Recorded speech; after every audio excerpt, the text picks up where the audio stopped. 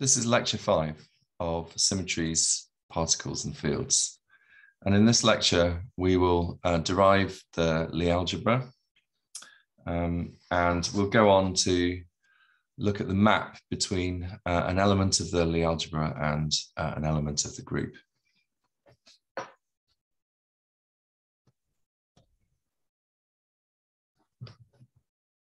Lecture 5.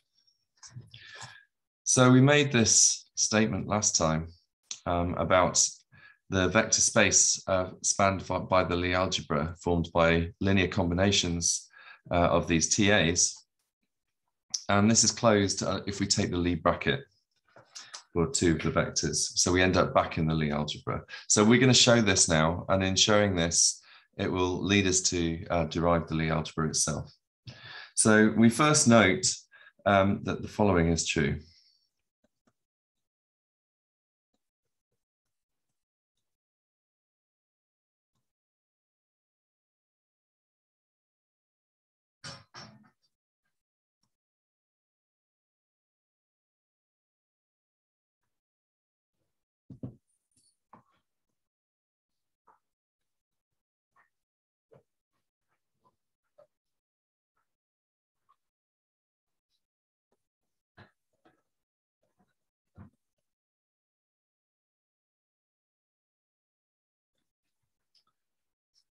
Okay, so all I've done is written a particular combination of terms on the left-hand side, and we turn this into the following.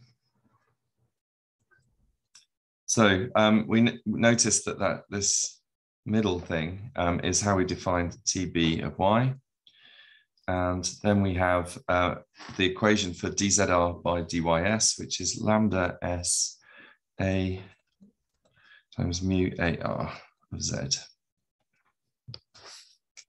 So I can rewrite this. We remember that the TBs are differential operators.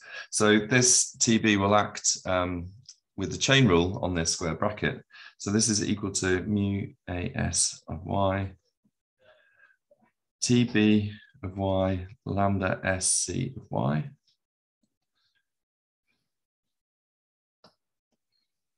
Times mu CR of Z plus lambda SC of Y, TB of Y, mu CR of Z.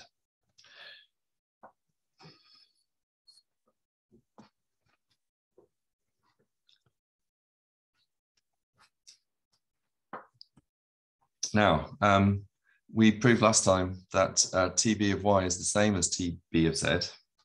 Okay, so we're going to switch that over in the next line.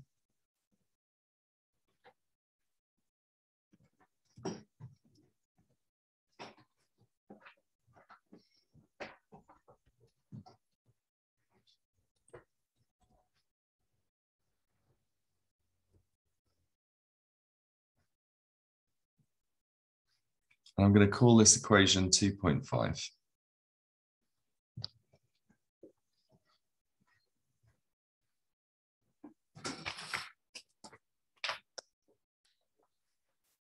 All right, now to proceed, I need to know what the differential of an inverse matrix is.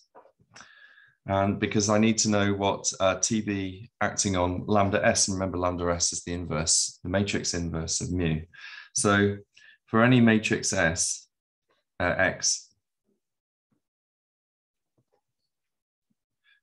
the differential of it, or the inverse of it, is minus X inverse delta X, X to the minus 1. And TB Y acting on lambda of Y.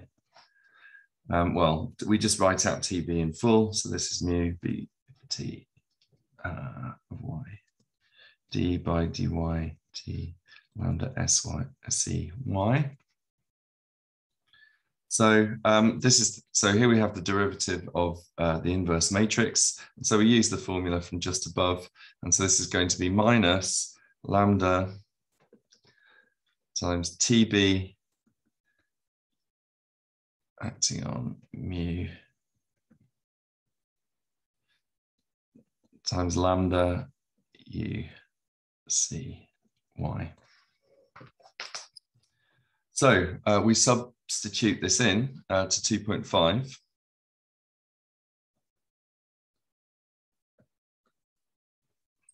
And then we get mu as of y, mu b t of y, d2 zr by dys dyt is equal to minus mu as y lambda sd of y times tb mu du of y lambda u r of y mu cr of z plus tb of z mu ar of z.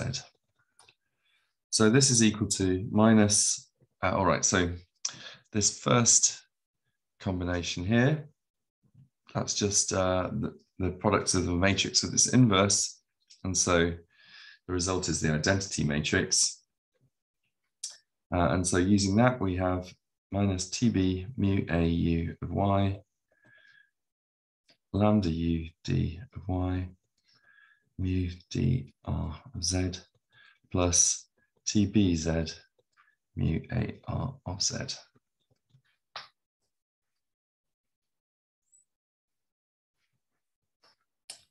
Okay, so this implies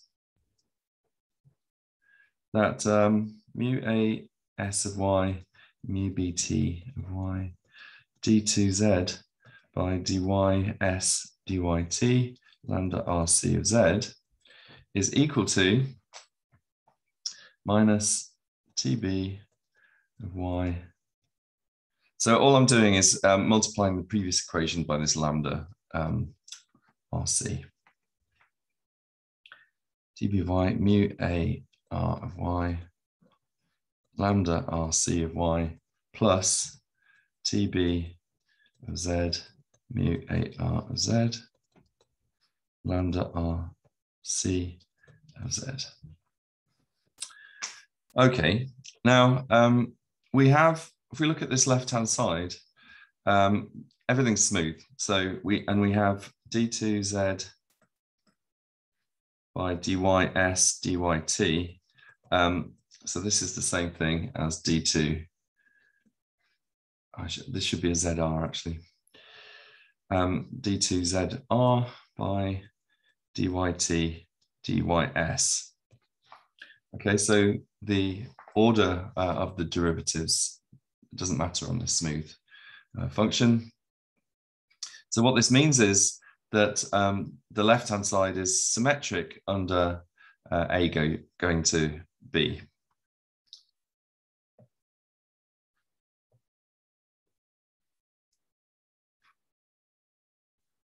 This means that the right-hand side is also symmetric under the same thing. So therefore, the anti-symmetric piece of the right-hand side is 0.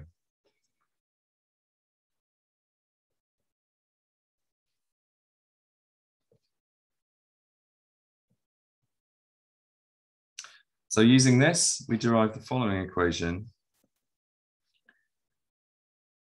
in one extra line.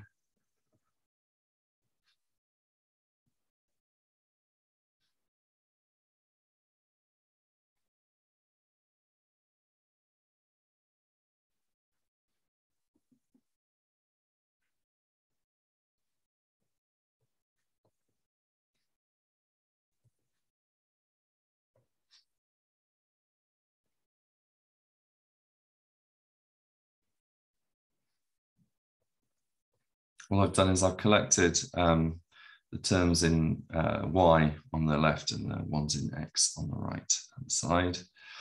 Okay, so what we have here is a differential equation. Each side involves some derivatives.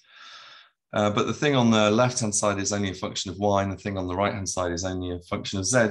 So we use the separation of variables method. And so each side, the only way that that can be true is if each side is equal to a constant.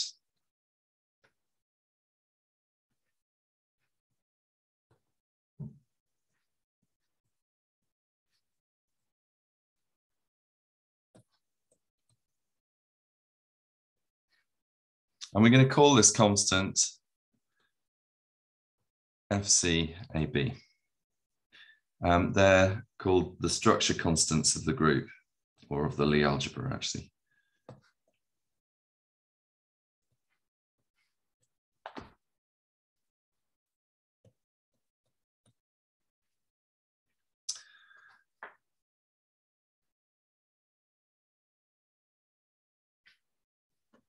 So I define, okay, so in other words, we've defined FCAB is equal to TAY mu BRY minus TBY mu ARY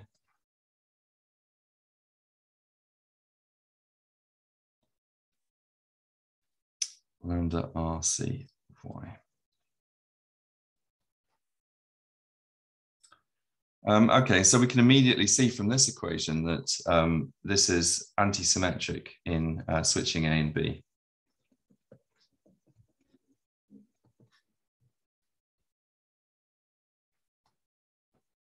So these structure constants are constant over all of the group, because using our G of X as we did initially, that can move us to anywhere in the group. Okay.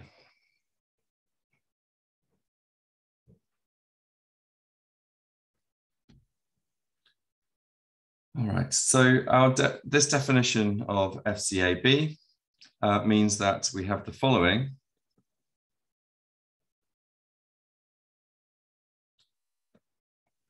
That TA of some point Z mu BR of Z minus TB Z mu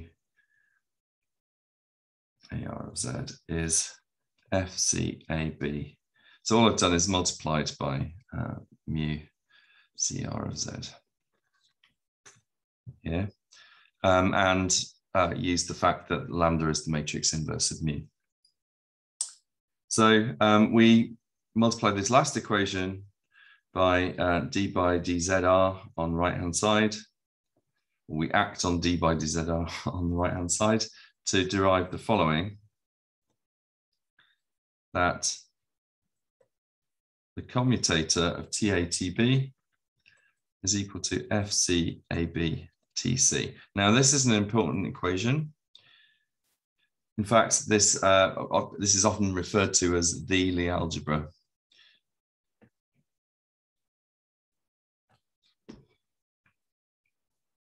So all we have to do is multiply this equation by XA, YB,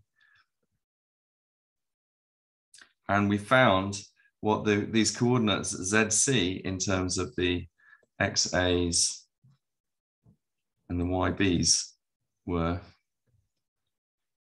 and we get that it's F, CAB, XA, YB. So this initial aim of finding out what these coordinates Z were from the initial ones that we found, and they're determined by combinations that are given by these structure constants. All right, so it's time to look at some examples of structure constants. But let me just first say that the Jacobi identity becomes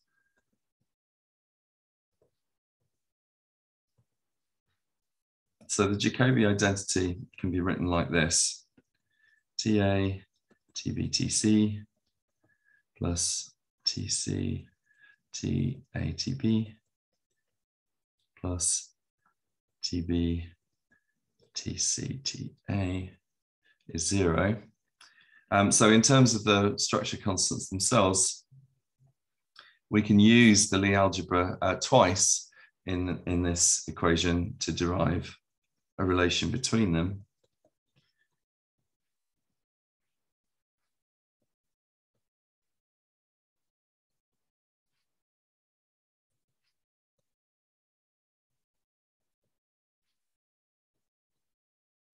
So that's what the Jacobi identity looks like in terms of the structure constants. All right, so let's have a look at some examples. Let's go back to good old SU2. So Lie algebra of SU2. So these are, remember, 2 by 2 traceless anti-Hermitian matrices.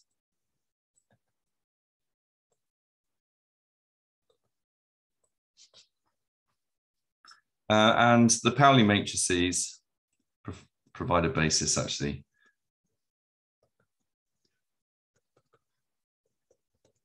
So we have 3 Pauli matrices. They're 2 by 2 matrices. Sure you've seen them before.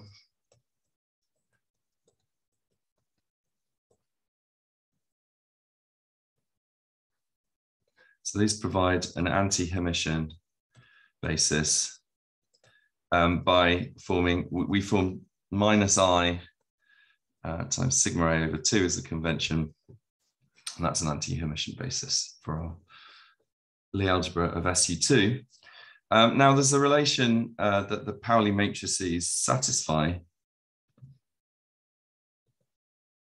And in one of the exercises in the book, you'll be asked to prove this.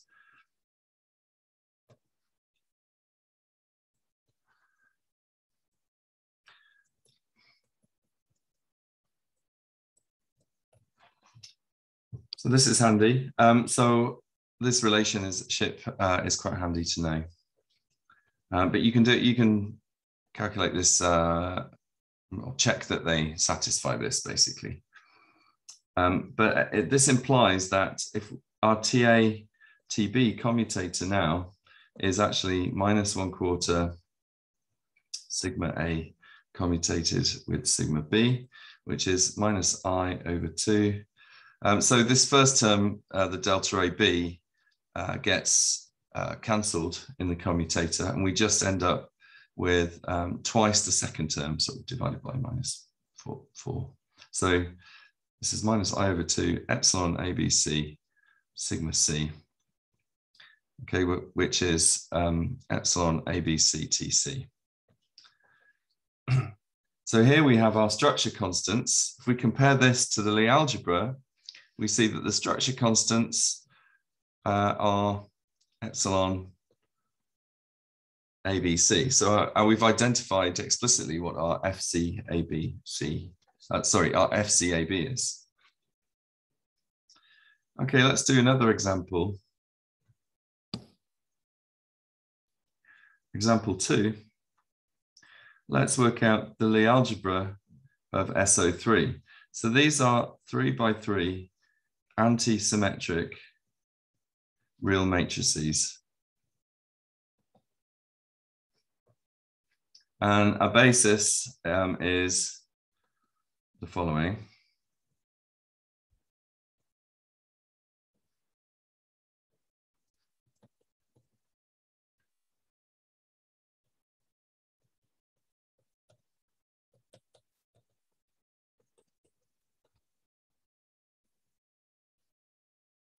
And we can summarize this by saying that the BC component of TA is minus epsilon ABC.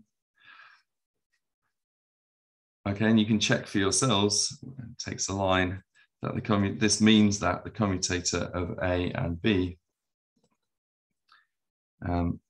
gives you epsilon ABC TC. So this is odd because what we see is that the Lie algebra of SO3 is the same as the Lie algebra of SU2. The structure constants are the same. So what we say is that the Lie algebras are isomorphic.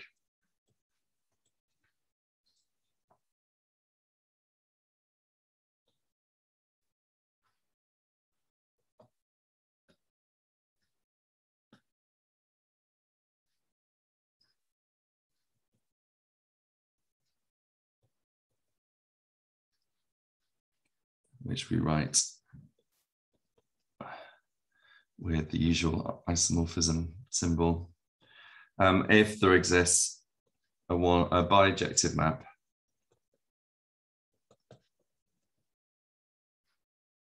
F such that F xy is fx. So it preserves the Lie bracket structure, basically.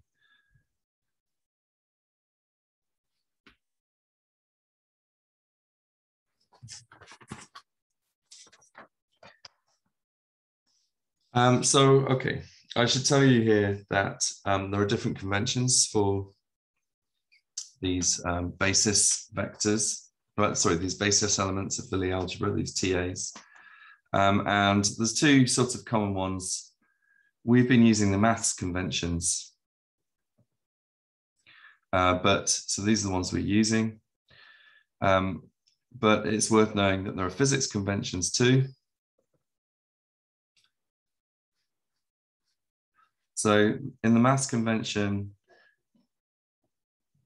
these basis vectors of the Lie algebra are TAs. So I'm going to write them as normally they're written as capital T's. And the Lie algebra, as we've seen, is like this. We'll show in a minute that this exponential map gets you from the Lie algebra to the group G. And we have that the TAs are anti-Hermitian. Now, in the physics conventions, I'm going to write them with a small t just to discriminate from the maths conventions.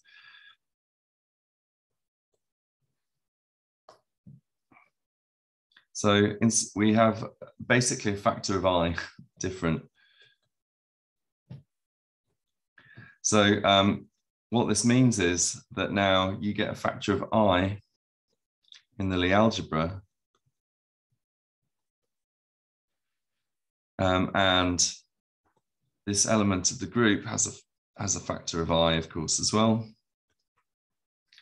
And actually, so this is a Hermitian basis. So typically, other people, when they're using physics conventions, they'll use the capital T, A for the basis vectors. So you need to get used to either, it's not too bad. If you want to know the real definition of pain, try working in different metrics, opposite sign metrics, when you're dealing with fermions in supersymmetry, for instance. This is nowhere near as bad as that. You just got to keep it consistent, it's fine. But you should note that if we rescale these TAs, or we reorder them, or otherwise take a different basis, you will get different FCABs. And in fact, there are different conventions, even within the physics, within this right-hand column, for example, what the overall scaling of the TAs is. All right, so now I've mentioned this exponential map here, and I want to go on to develop that further. And so we're going to now discuss the Lie algebra Lie group relationship.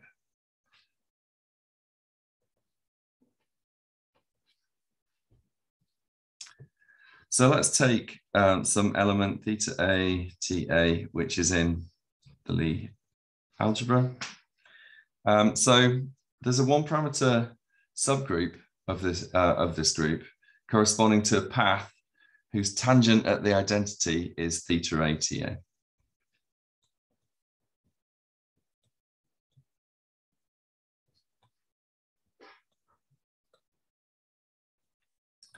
This corresponding to a path whose tangent at the identity is theta A, TA. So the path with coordinates XR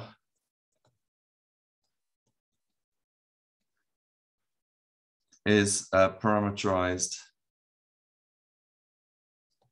by a single parameter S. So we write XR of S. Okay, so we have that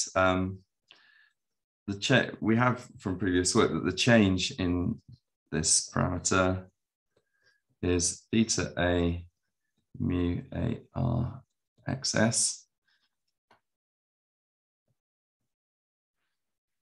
So this I'm going to call equation 2.6, but we have that XR at S equal to 0. Well, we're going to set that to correspond to the identity. So those coordinates, remember the identity was 0 at the origin. Okay, so what this means is if we consider a group element and with the derivative of the group element along this path, well, we can just use the chain rule here.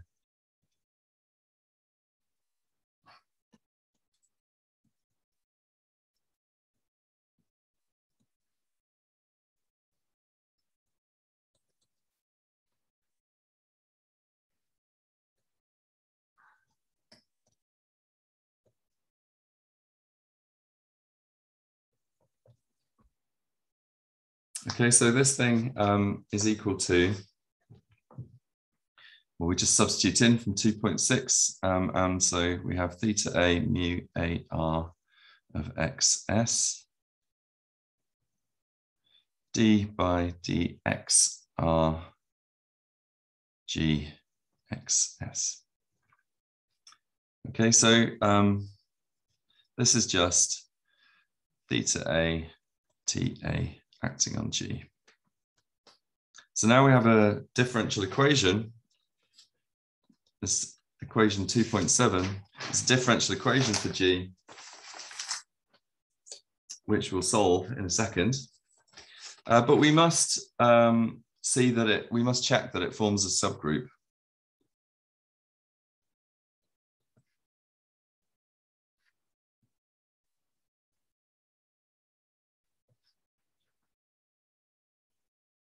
So let's consider some G of Z, which is G of X T of G of, so we have the groups, two group elements where we have different parameters. And remember that ZR is this function phi R of XT XS. So dZR by ds is dxu of S by ds times dZR by dxu of S. So this is equal to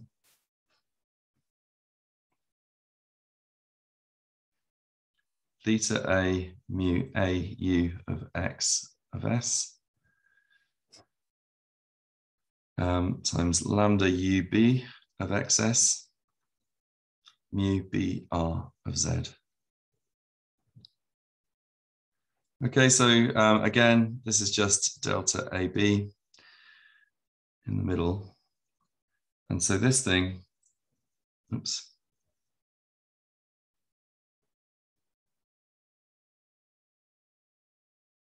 Excuse me, hit the wrong button.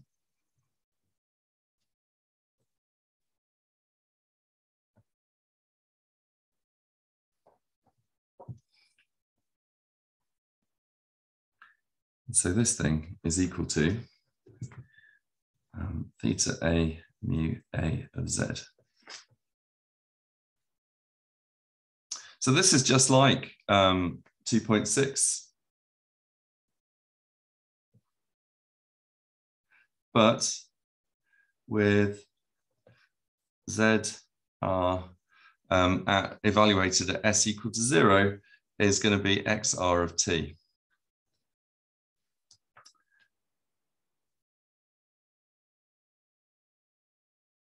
So the solution is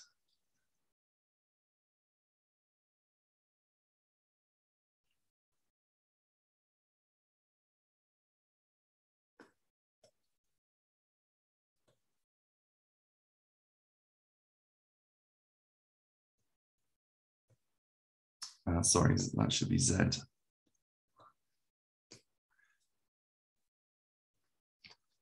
The solution is ZR is x theta evaluated at S plus T. And so rewriting, we have rewriting the initial equation, which was this one. We have G of A S plus T. Sorry, X should be X of S plus T.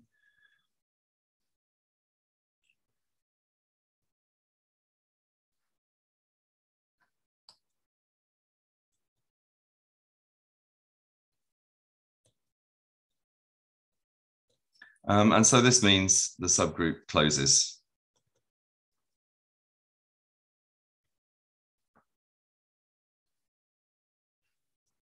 And we can see that the ordering of S and T doesn't matter because S plus T is a symmetric function of S and T. So it's abelian. And we also have that the inverse operator is just where you have a minus S on the left-hand side. So T equal to minus S. So in other words, G of X of S, so minus 1 is G of X of minus S. All right, good. So it's got all these properties, but we can just go back to 2.7 now and just solve the differential equation.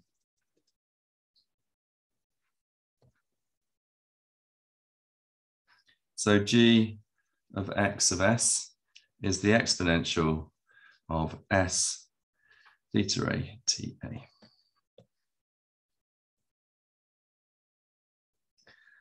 So theta A T A is an element of the Lie algebra. And so any element of the Lie algebra, we can go to an element of the group, for example, for S equal to 1.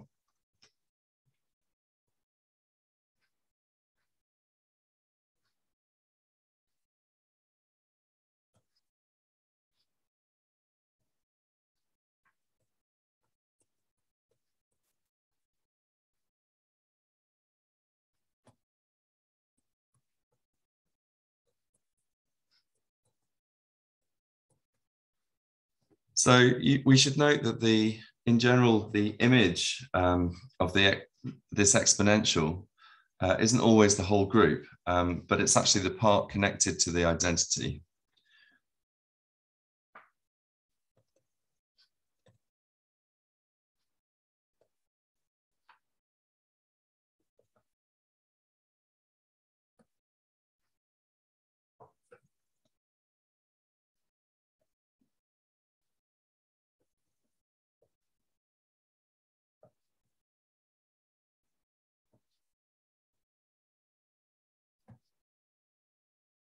So just to remind you about O3, remember that we have this ball with antipodal points identified, and we have the e to the theta A TA. This goes right through the identity at the origin. But these are the proper rotations. These have determinant of the matrix is equal to +1. But O3 is these ones with the union of these ones with the det M is -1 improper rotations. So these involve a reflection as well. And these are not continuously connected to the identity. And so these two pieces are disconnected. So the exponential only gives you these first ones.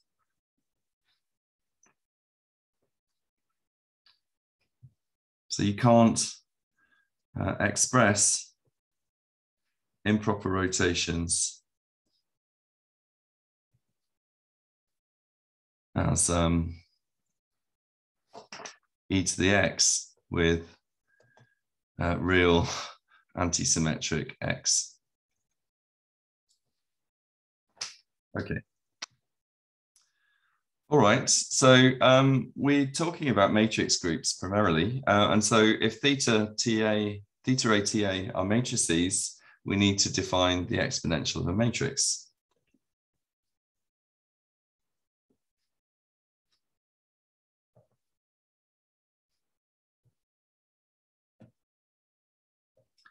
So many of you may have seen this before, but we define it by the Taylor series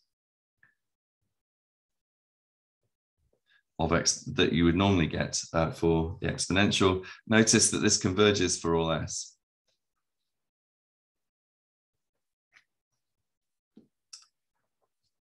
We're going to need to multiply. We're going to need to know what the exponential of Sm plus Tm is. So using our definition of the exponential of a matrix,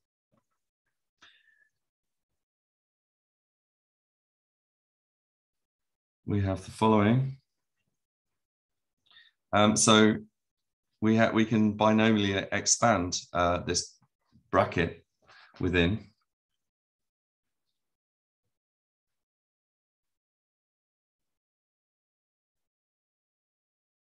So we get the binomial coefficients.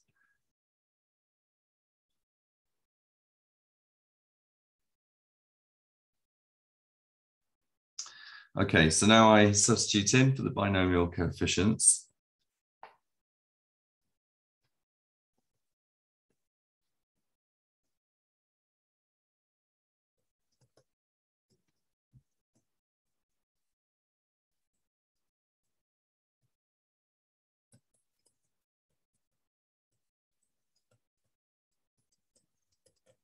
The factor of n factorial cancels between the top and the bottom.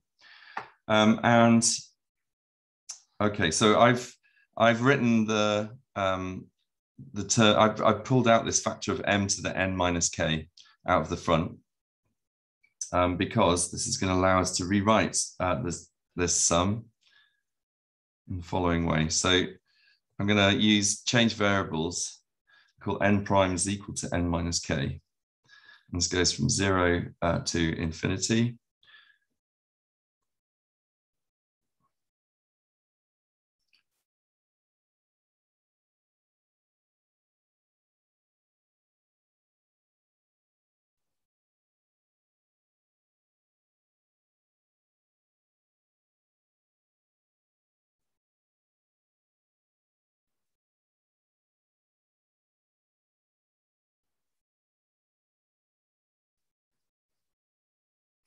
Okay, the way that we can see that that's the correct thing to do, you have to consider the range of summation, or the domain actually of the summation.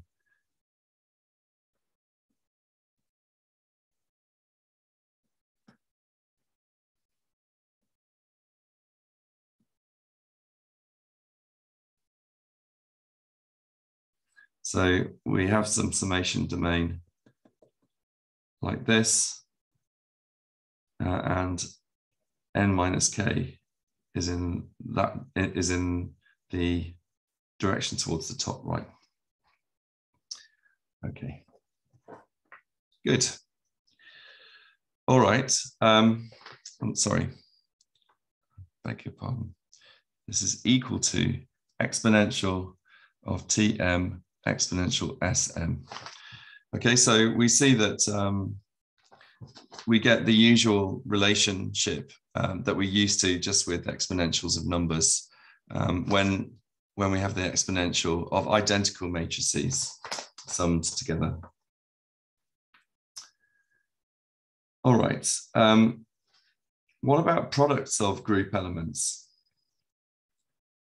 This leads us on to the next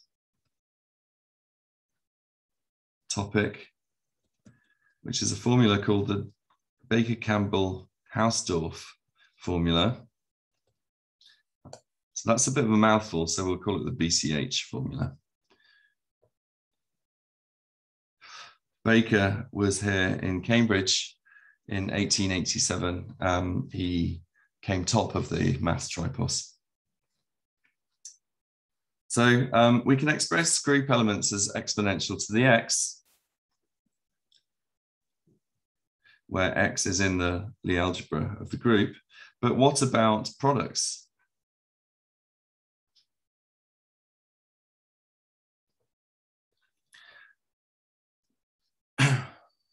Okay, so there's actually one of the exercises asks that you verify the following formula. This is the BCH formula. So we have two different elements of the Lie algebra, x and y. And we get the term that we would suspect for the first term in the exponential. And then we get something with the Lie bracket for the second term. And you get nested brackets for the higher order terms. So this is the BCH formula. So it does extend to all orders, but it's tricky to prove in general. You can look it up on Wikipedia if you're interested. We're only going to need this level of expansion. You'll be asked in the exercise to verify this up to the order that I've written. So near the identity, if we consider a commutator actually of these two group elements, what we end up with is that the linear term cancels, and it's this Lie bracket that will determine the group structure near the identity.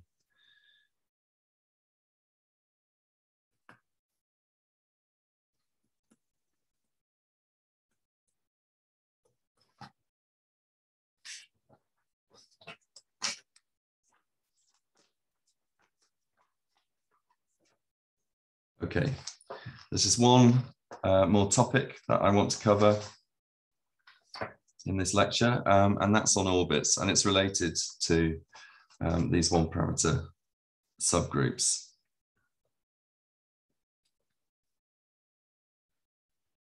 So in fact, one parameter subgroups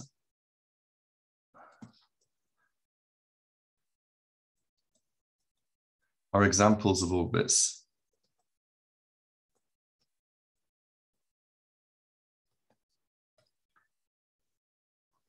So these are defined for general groups which act on some space.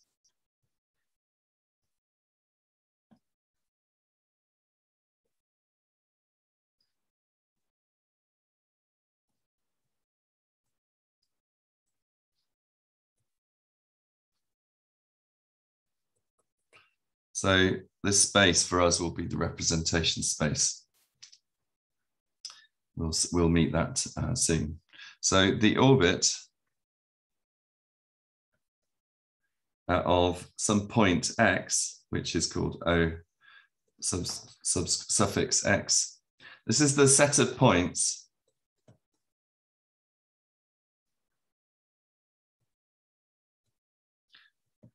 in big X obtained by the action of some group element. Well, actually, any group element on the point. In other words, OX is the set of all points X prime such that X prime is GX. So the orbit stabiliser theorem, which we're not going to prove,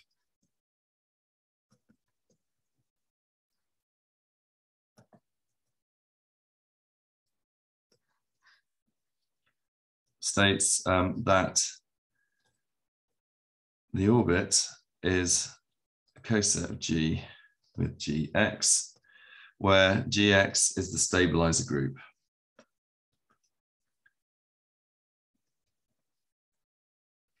Sometimes called the stabiliser group, sometimes called the little group.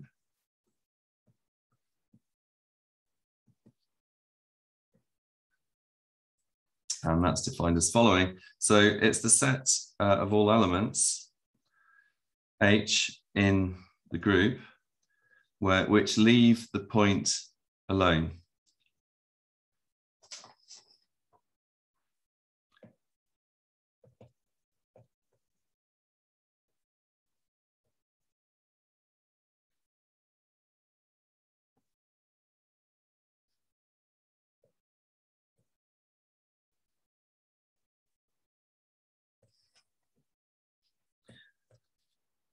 So the proof is outside this course, but let's just take an example of this. This is something we'll need for later, for one of the applications. So let's take some points in three-dimensional space, 0, 0, 1, and consider the O3, the orthogonal group. So I've chosen this in the Z direction, or the X3 direction, let's say. So we have X2, X1, and X3. So O3 is this group of rotations and reflections.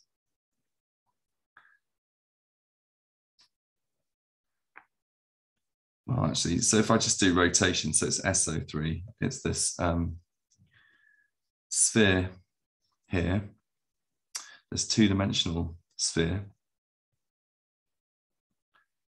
Okay, so A is the point here. All right, and OA is in the X2, X3 plane.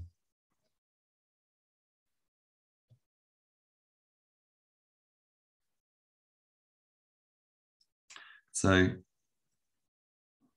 it's the point on this group manifold in that plane. So it's a circle.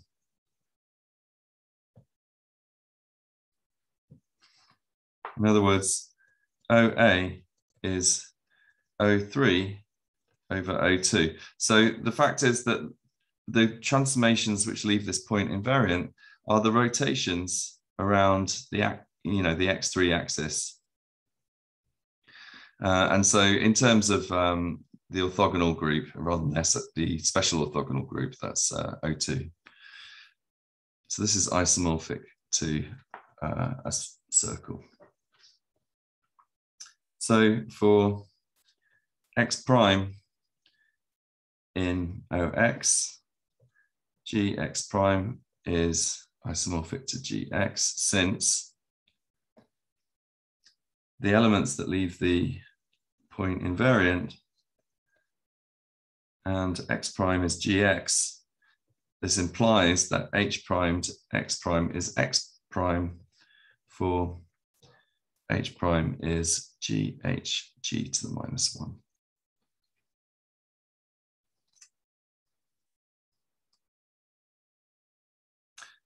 Okay, good.